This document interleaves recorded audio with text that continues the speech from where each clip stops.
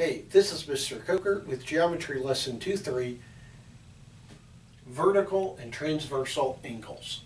So, I want to start by talking about four definitions. And these are the ones I have written on the whiteboard. The first one are vertical angles. So, when we have two intersecting lines, as you see these two black lines, they're intersecting, meaning they cross each other. The opposite angles are vertical angles.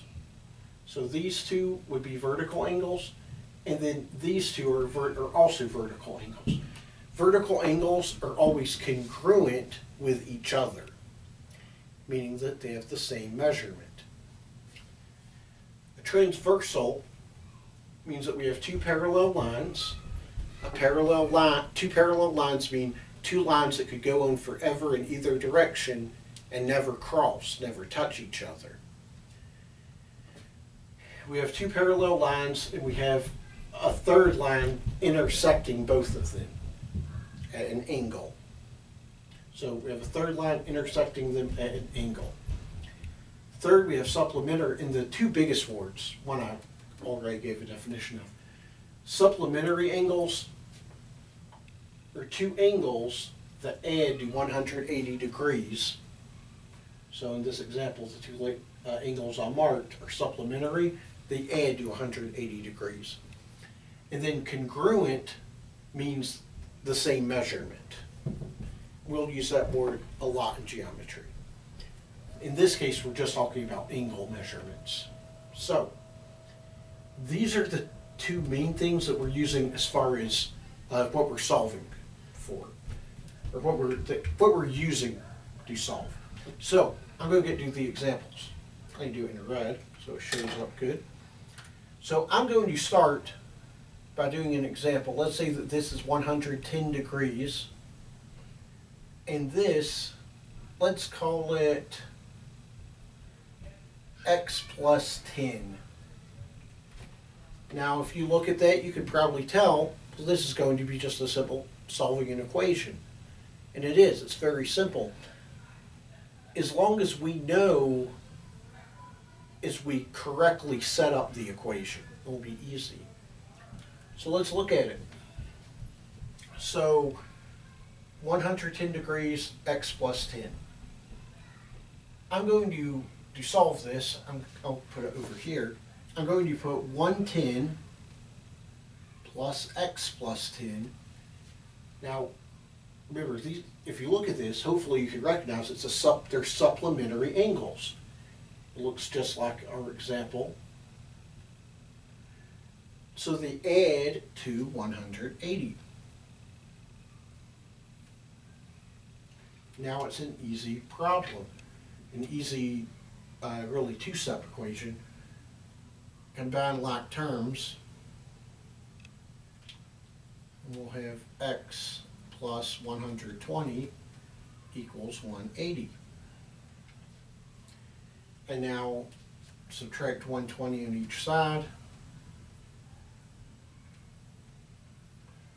and we'll have x is set equal to 60.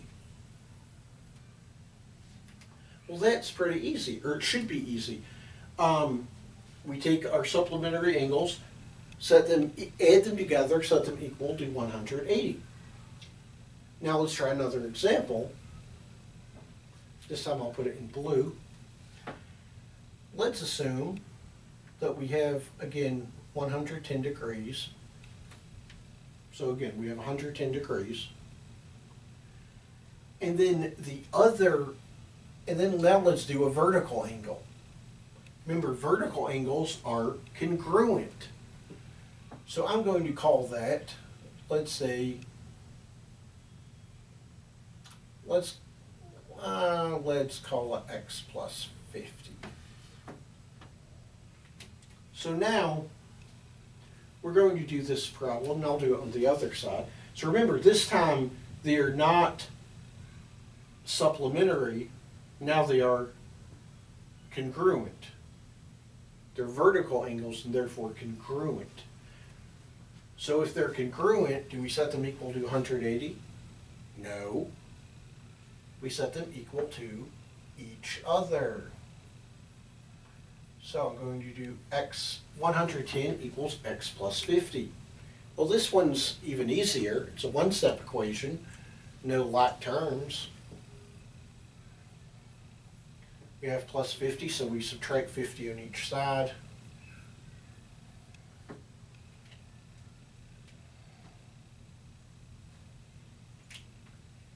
(110 minus 50 is 60. That's it.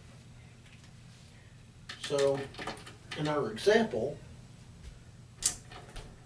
now I made x equals 60 on each one. And I wouldn't have had to, really. I just wanted to be consistent.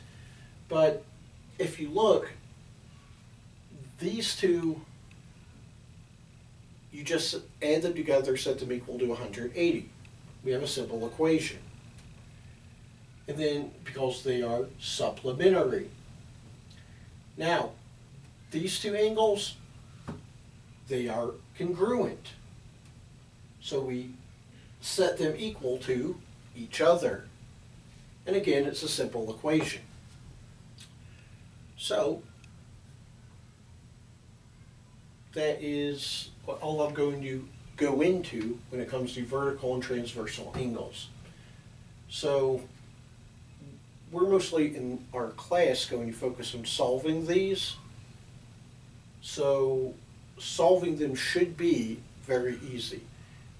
I'm repeating myself, but remember, they're either supplementary angles, which you add together and set equal to 180, or they are congruent angles where you set them equal to each other. If you do that, solving these is a breeze. Thanks for watching and have a nice day.